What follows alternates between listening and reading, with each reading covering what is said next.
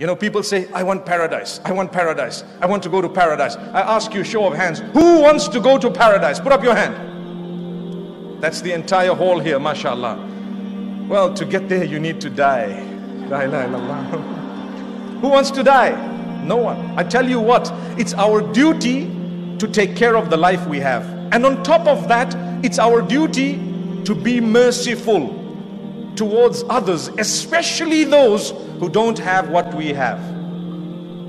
So if someone doesn't have the strength you have, help them with your strength. Someone doesn't have the wealth you have, help them with the wealth you have. Someone doesn't have, for example, the food you have, reach out to them with a bit of food. Someone doesn't have the knowledge you have, spend some time teaching them. That's the Almighty's plan. For as long as you are occupied in assisting another, the Almighty will be assisting you.